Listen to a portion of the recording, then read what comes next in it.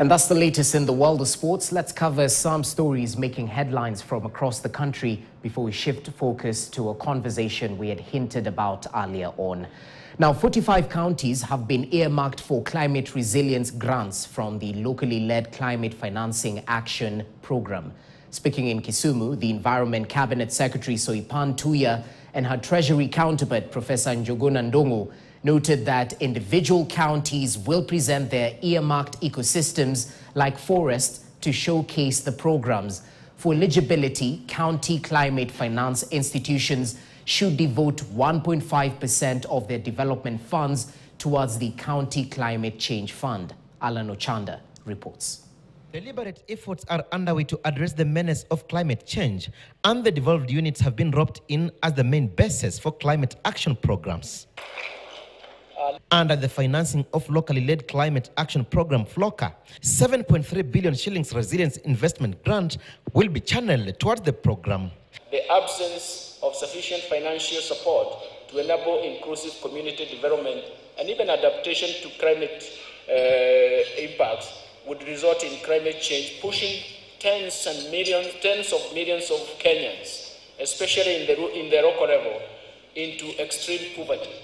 So essentially, we have a challenge to fight. We have a challenge to reverse.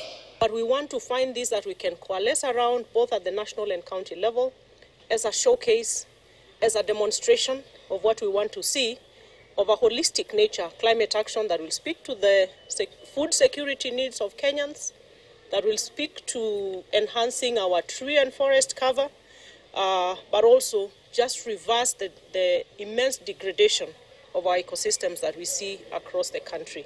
To be eligible for funding, counties had to put in place county climate finance institutions such as a county climate change fund, county climate change unit, and carry out a participatory climate risk assessment and action planning at the ward level.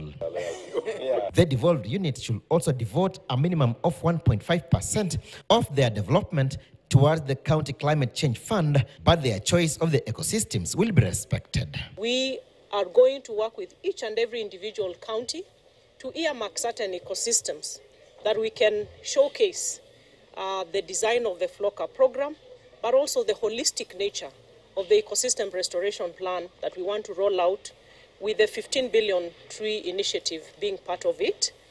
Each individual county has their targets. Some counties already have ward-based climate action committees, and ecosystems like the Kakamega Forest, Maragoli Hills in Vihiga, Mount Elgon in Bungoma have been lined up for the program. Most of the pollution, from our lakes, from our towns, is all being discharged in the lake, and that's why we have major problems in the lake as a result of that. So we have quite a lot of challenges. Equally, our agricultural systems, the way we have moved from the original agricultural production system to our current systems, has had a major impact on our production.